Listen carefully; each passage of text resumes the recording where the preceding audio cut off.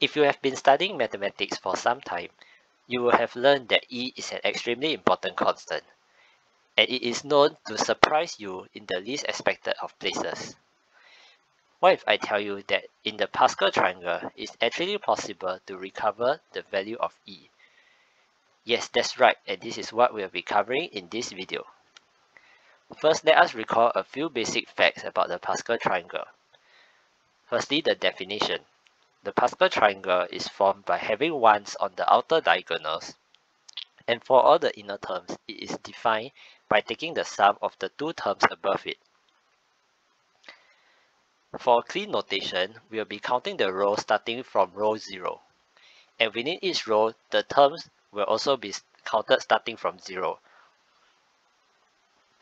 You might have learned that in the nth row, the kth term is given by the binomial coefficient n choose k, which is written in factorial form as shown.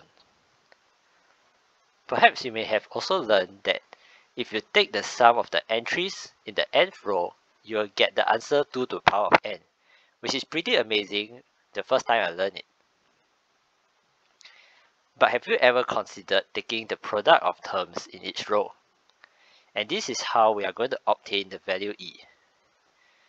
Now, let us call the product of the terms in row n by Pn. And surprise, surprise, the limit of this random looking fraction actually converges to E as n tends to infinity. Actually, let us unpack this fraction a little bit and it will turn out to be less mysterious than you think. This is basically saying that we take the ratio of adjacent row products and then we take the ratio of that ratio, and this term actually is the one that converges to E. But why is this true? This seems like a pretty random fact. Actually, there's a very nice way to prove this. What we'll do is we start with the Pascal triangle and we construct a second triangle as follows.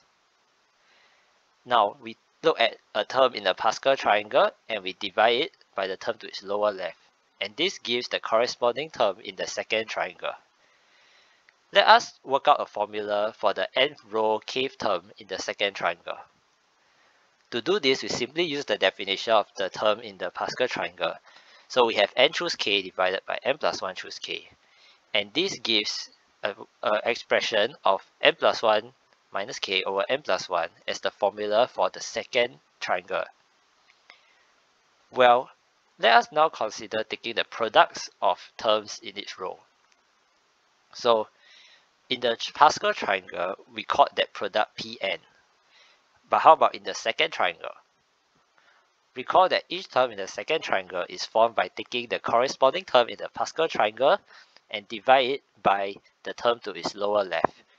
So it's not difficult to convince yourself that the product of the terms in the second triangle is given by Pn over Pn plus 1. Okay, we seem to have gotten the ratio to appear.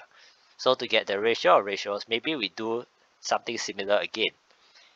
And indeed, what we'll do is now we have the second triangle and we construct a third triangle by taking a corresponding term and divide it by the term to its lower right. And this gives the corresponding term in the third triangle. Now, to work out an explicit formula for the nth row kth term, we simply plug in the formula we have for the second triangle. So, we take the nth row kth term of the second triangle, divide it by the n plus 1 row k plus 1 term in the second triangle. This gives a formula of n plus 2 over n plus 1 for the nth row kth term of the third triangle. Notice that all the terms in the nth row are identical because the formula doesn't depend on k. Now this formula can be written as 1 plus 1 over n plus 1. Okay, so far so good. What about the product of the terms in that row? Firstly, recall that for the second triangle, the product of terms in the nth row is given by Pn over Pn plus 1. Now similarly, in the third triangle, each term is defined by taking the corresponding term in the second triangle divided by the term to its lower right. So once again, it's not difficult to convince yourself that the product of all the terms in the nth row is therefore given by the ratio of the two products. So indeed now we have the ratio of ratio appearing. So this is it. Actually, we just need to equate the facts together. We have the ratio of ratios equals to the product of all the terms in the nth row. But the nth row is nothing except just n plus 1 identical copies of the value 1 plus 1 over n plus 1. So the two expressions show they are identical. And now we recall the famous formula for E, namely limit of 1 plus 1 over n to the power of n is equal to E. So indeed the limit of the ratio of ratios is equal to E. What do you think of this remarkable fact? I hope you enjoyed the video. Please subscribe to the channel for more mathematical facts and see you soon.